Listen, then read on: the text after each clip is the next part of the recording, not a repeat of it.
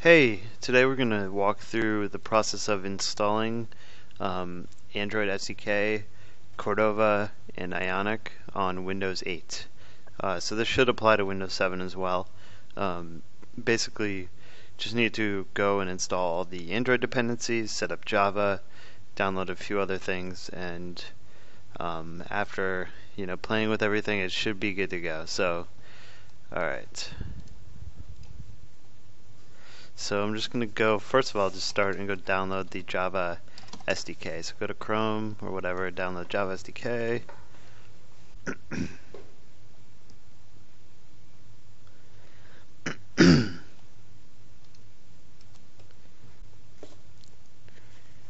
Okay, someday that'll finish downloading. Okay, so while we're waiting, let's go and install Ant. So just search Ant and go to Apache Ant. Go to download binary distributions. And down here you'll see a zip file of Apache Ant. Just download that. And so Ant finished downloading, so we're just going to go and extract that.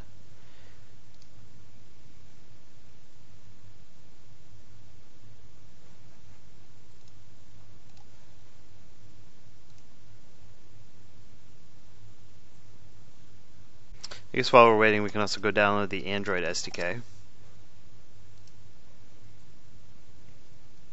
Search Android SDK, just get the normal default one with Eclipse. We'll do 64-bit. We did read the license, so make sure you read this. I've read it many times, so download the SDK. Okay, so Java downloaded, so let's go ahead and install that.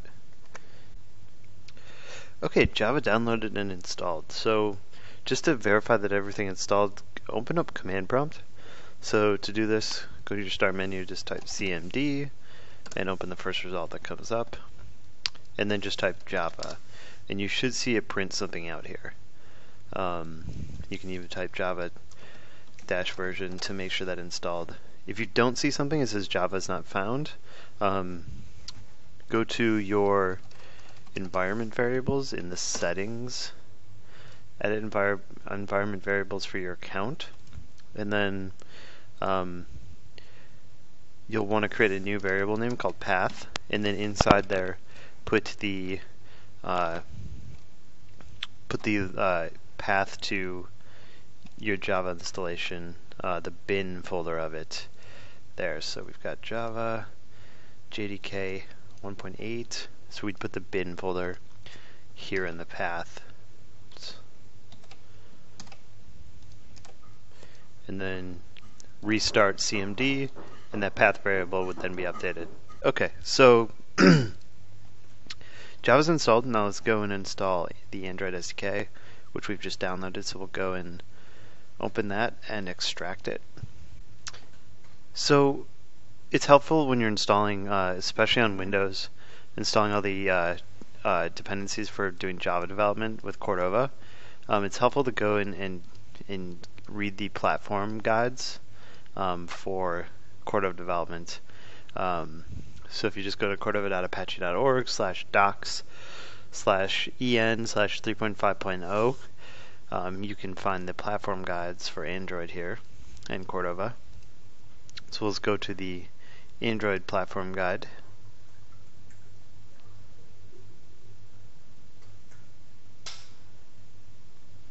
Okay, and so a lot of the things that I'm talking about here can also be found there, but it's a little more obscure, so hopefully this, me walking you through it will be much more helpful. But there's a few things in here that are good for the Android portion. So now that we've downloaded and extracted the Android developer kit, we just want to remember where it is in the path, because we're going to need to add several folders here to our system path variable. So this is where we're going to have to add the ADT bundle SDK platform tools and SDK tools folder to our path. So I'm just going to go in here in the SDK folder where I downloaded the Android kit. So I got platform tools here, so I'm just going to take this full path and open up my environment variables again.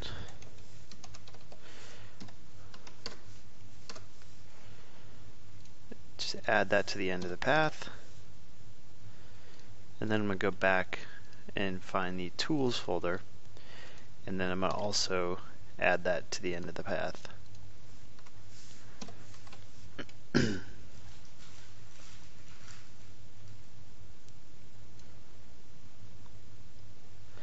Great, and then one more thing I just forgot. We're going to want to do the same thing with Apache Ant with the bin folder here.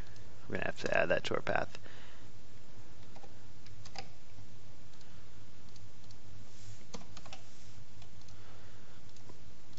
Great, and then close out of CMD and then start it up again. So you might just want to pin it to your taskbar to make it easier. But you should be able to type Android and have it do something. So if it says command not found, make sure that you have these two folders in your path. But this absolutely should work. So you'll want to open this and then install some of these Android distributions. So we're just going to do the Android 19 target, which is like Android 4.4. So you probably want to go back to, even 14 as the API, but it's just going to take a long time to download. So for now, we're just going to do 19 and some of these 20 up here, these SDK tools. So just click install 13 packages. Read all the license agreements if you want, and then install them. And that'll take a little while. So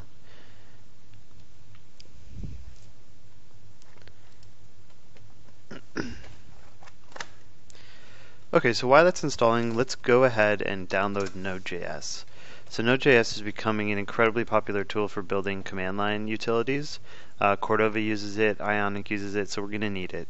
And if you have it, go ahead and download the latest release anyways, because there were several issues with NPM that were fixed recently. And if you don't have a new version, things just might not work mysteriously. So go ahead and download the new version of Node and install that. It's a pretty small download, so just going to do that real quick.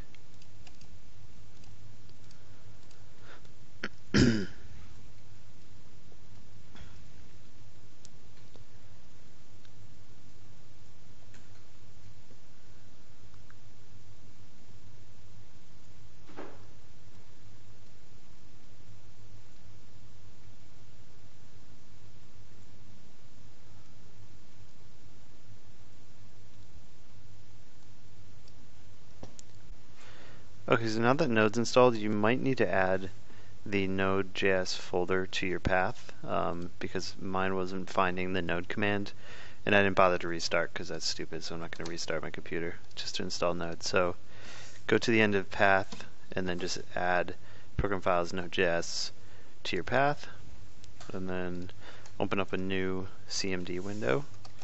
You should have Node. There you go. So it should also have npm installed. So let's go ahead and install npm. Let's install Cordova. So type npm install -g Cordova, and that should go ahead and install Cordova for you. Cool, and you can test that by just typing Cordova, and it should just work. Great. So let's also go ahead and install Ionic. So just do npm install -g Ionic.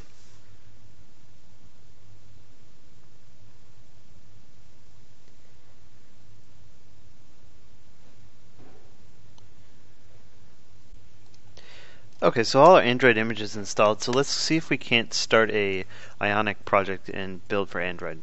So go to your command prompt and we'll start a new Ionic project. So just type Ionic start and then my app. And we'll go and download the base image and the starting tabs template for your project. Okay, so if you try to start a project and you get this error here, error command failed, fatal, could not create work tree directory. This is an issue in Cordova with Git repositories for plugins. So to fix it, just really quick, that folder that it's trying to create, we're just going to have to create it manually. So find your user.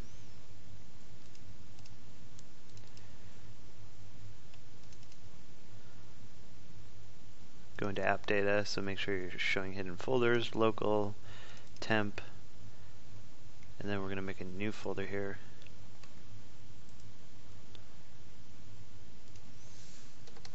Plugman. And then inside that we're going to make a git folder. And then we should remove the folder.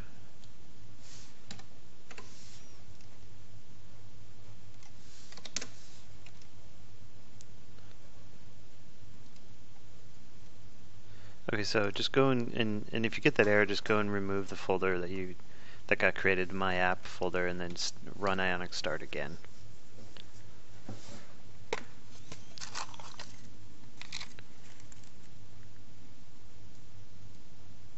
Great, so that worked, the plugin installed. Hopefully that will get fixed soon in Cordova. Until then, just keep that in mind. Okay, so we can cd into my app. So if we show the directory, we've got a bunch of files here. It's a typical Cordova project. So we're going to do Ionic platform, add Android. That's going to go ahead and download the Cordova library for Android.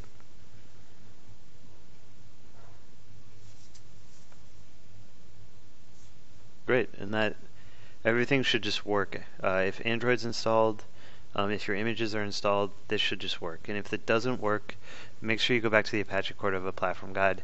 Just go through step by step and make sure you didn't miss something. Okay, so now that that's installed, we can do Ionic build Android.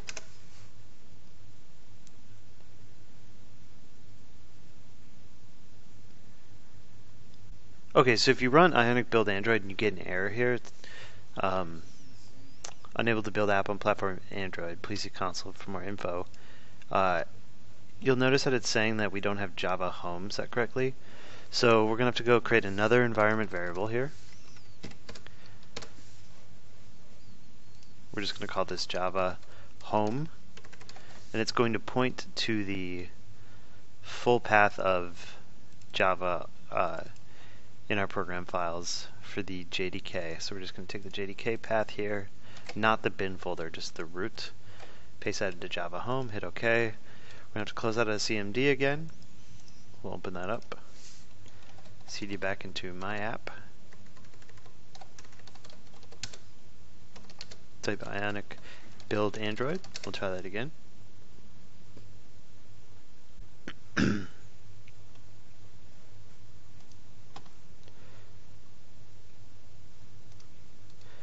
Okay, great. So I skipped ahead a little bit because I had to restart my computer, but go ahead and launch a Genymotion device.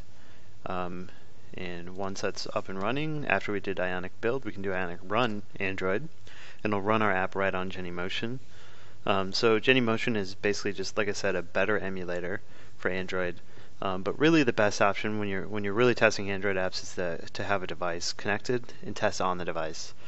Because everything will be a little bit slower than that. But the Android emulator is almost unusable, so I wouldn't run the Ionic emulate command at all when you're doing Android development. Works fine for iOS though.